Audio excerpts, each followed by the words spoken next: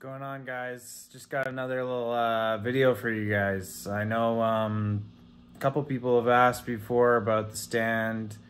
I did this for my another aquarium actually too that I had. Was a planted aquarium. I used the same stand for an ADA tank and it worked really well for that. Similar dimensions. The ADA tank was a little smaller than the stand, but the Waterbox tank actually was slightly bigger. I mean, very slightly. I think it's a fraction of an inch, really. So I can kind of show you guys what I've got.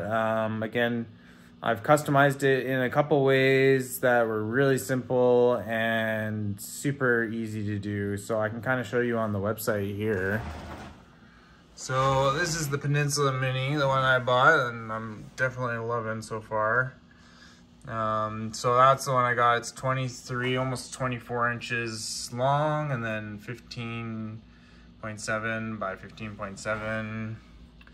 And so that's the tank sizing there. Now we can go, this is the IKEA stand I've gotten. So if you look at it, it's the Besta line. So this is just a frame for it.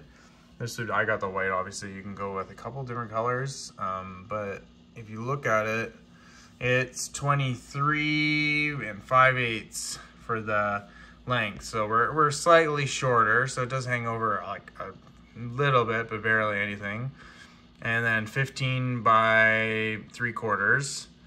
And then obviously the height doesn't necessarily matter, but it is a pretty short stand as well, if that's something you're kind of concerned about. So if you're looking at that, I mean, you know, 23, yeah, there, I mean, like it's pretty much the exact same length and thickness, like, or width. So yeah, it's pretty close. And I mean, honestly, I haven't had any issues with it. So the only thing I was thinking was maybe, okay, these tanks can be pretty heavy. So I did reinforce the inside with some kind of L brackets. They're metal L brackets that I bought off Amazon. And I put them in all four corners of the back just so it wouldn't interfere with the doors and stuff at the front. So I've also gone with a high gloss door. Now this is pretty simple. If you go on the Besta's website, you can find, you know, the doors and fronts. This one's a high gloss white, and again, you can go with a couple other colors there. I think they have other doors that are the same size you can get different colors with. This is the same door. So I got one, actually I got two of these doors, and I also got one of these, which is it's a door for a different cabinet. Actually, it's one of these smaller cabinets.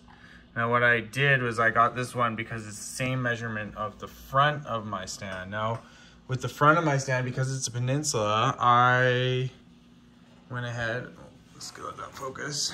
I went ahead and put one of the doors on the front.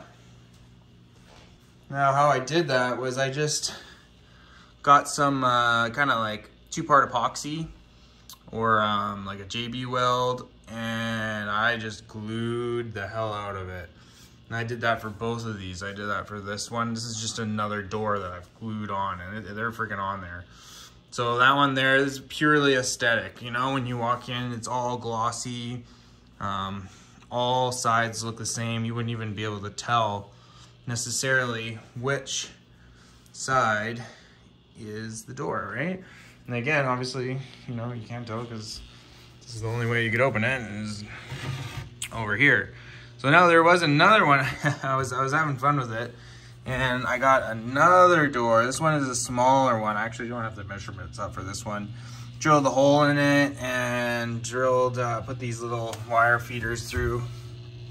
And then also I got these little, let's see if it'll focus, spacers over there just so I can close and open that door without interfering with rubbing on the wall here. And then I've mounted, obviously. Then I've used some hole saws at the back, and there's the brackets I was mentioning earlier. Just to feed the wires through, there's the holes there.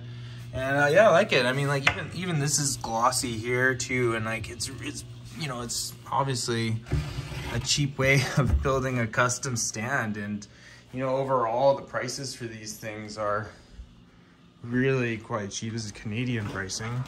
And I mean, that door there, because it's glossy, was $25, $40, and then $45 for the stand. So you're talking like, I mean, with all together on under $200, and that's Canadian. Yeah, so it's definitely a good option. I mean, if you're looking for a cheap stand for this tank, because they don't even offer one for the Peninsula Mini. They do, I believe, for the, what is it, the 15 gallon, but I don't think they do for, yeah, let's see, no cabinets, yeah, not even for the 15 gallon. Oh, no, they have one for the 25 gallon now. Okay, well, when I bought this, which is when the tank came out, they didn't have it, but again, you know, I don't know what their pricing option is. Oh, okay, $400 up to $900. I don't know how nice this cabinet is, but it must be really nice. Yeah, I mean, like, so that's an option. You know, you're paying a lot more from Waterbox, or you can just go ahead and do this custom option. Now it comes with the feet here. I've opted for little foam pads underneath there. Definitely, I don't know if that was the best option for leveling it. I probably wouldn't do that again.